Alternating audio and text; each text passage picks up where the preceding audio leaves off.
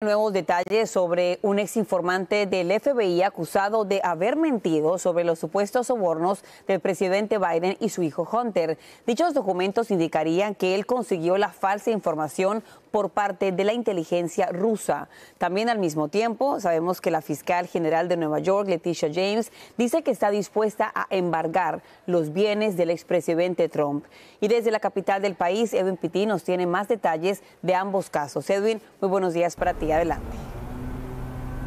¿Qué tal, Carolina? En efecto, muy buenos días. Estamos a pocos días de las primarias republicanas del estado de Carolina del Sur y vemos cómo el expresidente Donald Trump continúa pasando su tiempo entre eventos de campaña y en cortes. Estamos viendo puntualmente cómo en Nueva York, tal como ya habíamos reportado aquí en La Voz de la Mañana, se le impuso una multa de 355 millones de dólares. Ahora la fiscal general del estado de Nueva York ha salido a decir que si no pagan a tiempo están considerando solicitarle al juez que puedan embargar o secuestrar las propiedades que tiene el exmandatario en el estado de Nueva York, algo que sin duda alguna sería un duro golpe para sus finanzas. Pero en las últimas horas vemos cómo Donald Trump sigue comparando sus problemas políticos con la muerte de Alexei Navalny, el principal opositor que tenía Vladimir Putin, presidente ruso. La propia familia de Navalny, tenemos que decir, ha salido a decir que él fue asesinado y está acusando al Kremlin de querer encubrir ese asesinato,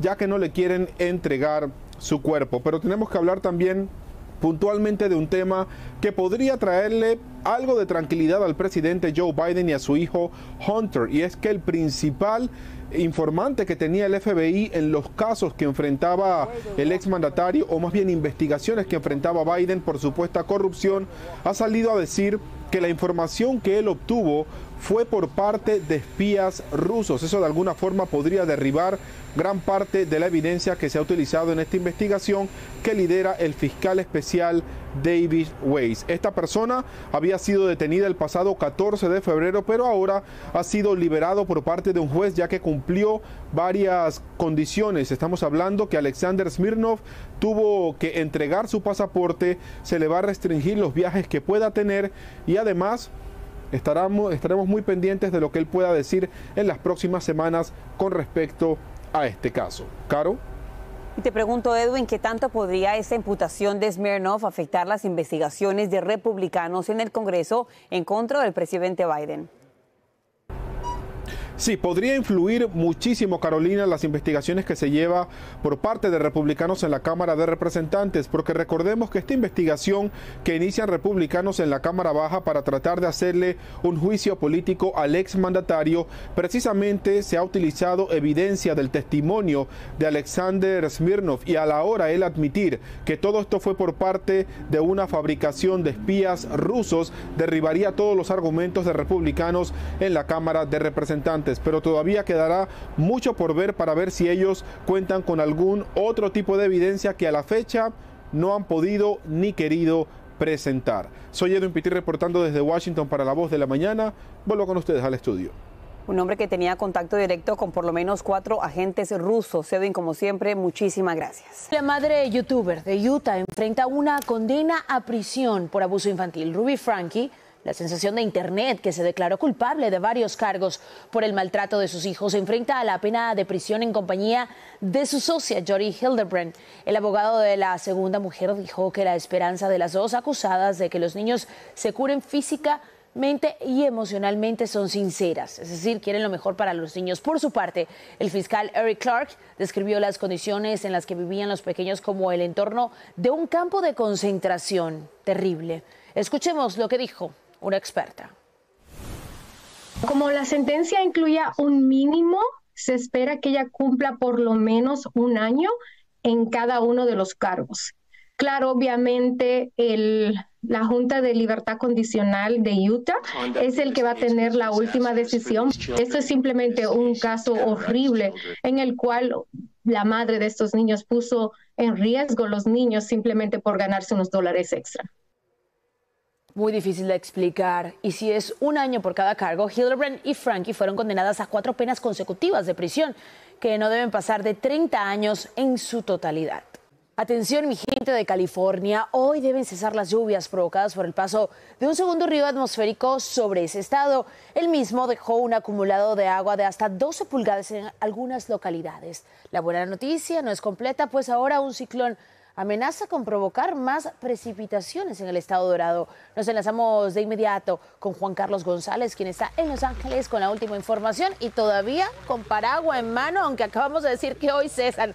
Hasta el momento sigue lloviendo.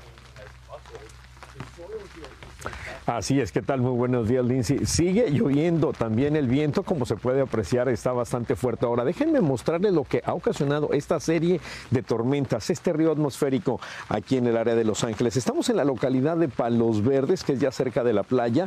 Si se puede apreciar, miren, aquí se ha movido, así literalmente se ha movido el suelo, se ha hundido. Ahora, un poquito más hacia nuestro lado derecho, el lado izquierdo de la cámara, ahí tenemos esta casa. Como se puede ver, prácticamente quedó hundida lo que es la mitad de la casa. Obviamente tuvo que ser evacuada y la gente no puede regresar. Y esto es parte de lo que son las inundaciones, los deslaves y todo lo que hemos tenido en los últimos 3 días aquí en el estado de California. Pero vamos a escuchar qué es lo que nos dice la vocera de Caltrans aquí en California. Escuchemos. Tenemos trabajadores de mantenimiento disponibles las 24 horas. El Distrito 7 de Caltrans ha arreglado desde principio de enero de este año hasta febrero 19, han arreglado 3,650 braches. Así que estamos, como dije, manos a la obra para asegurar de que los conductores estén seguros. Pueden hacer un reclamo en nuestra página, pero hay requisitos para ver si el coche califica. Bueno, ahí estamos saliendo nuevamente con esta casa, que es impresionante la manera en que se ha hundido. Ahora, ¿qué es lo que ha pasado?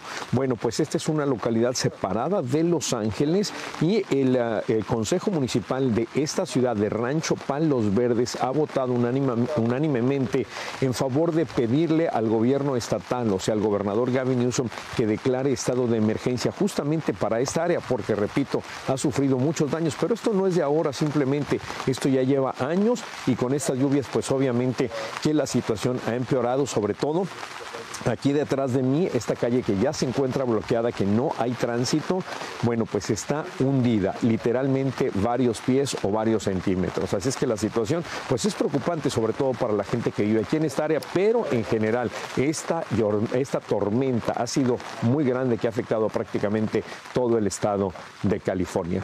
Ahora regreso con ustedes al estudio. Gracias, Juan Carlos. Y sí, qué triste, ¿no? Para esta gente que quizás ha ahorrado toda su vida, ha juntado ese dinero y desafortunadamente hoy ve irse en el agua. Gracias. Momento de irnos al tiempo, porque qué frío que está pegando. Ya yo dije, bueno, se fue enero, se fue el frío. No, nada que ver. La chamarra hay que sacarla una vez nevera. El único lugar en el país, la Florida, que está despertando con temperaturas muy por debajo del promedio. Nos vamos a mantener bajo este mismo patrón por lo menos toda esta semana. Ya a partir del fin de semana se recuperan un poco esas temperaturas. Pero si hablamos de temperaturas hacia el medio oeste, están gozando de temperaturas entre 20 a 30 grados por encima del promedio. O sea, sí se siente primavera. Pero bueno, aquí en la Florida disfrutamos estas temperaturas frescas al amanecer. Pero vamos a hablar de California porque la lluvia no cesa a esta hora. Ciudades como Los Ángeles están bajo una advertencia por inundaciones repentinas y esto es debido a que los acumulados de lluvia que se están registrando a esta hora de la mañana superan 1 pulgada. Es bastante lluvia a corto plazo. Long Beach está dentro de esta advertencia, San Fernando, Santa Clarita, Santa Mónica, así que mi gente, mucha precaución.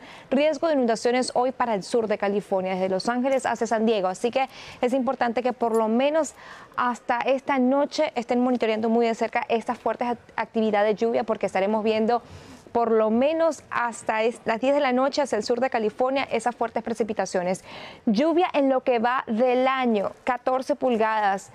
Y el promedio anual en Los Ángeles es 14.61, así que nos faltan solamente 30 para superar el promedio anual. ¿Qué estaremos esperando? El radar a futuro muestra que por lo menos hasta las 10 de la noche del sur de California verá lluvia.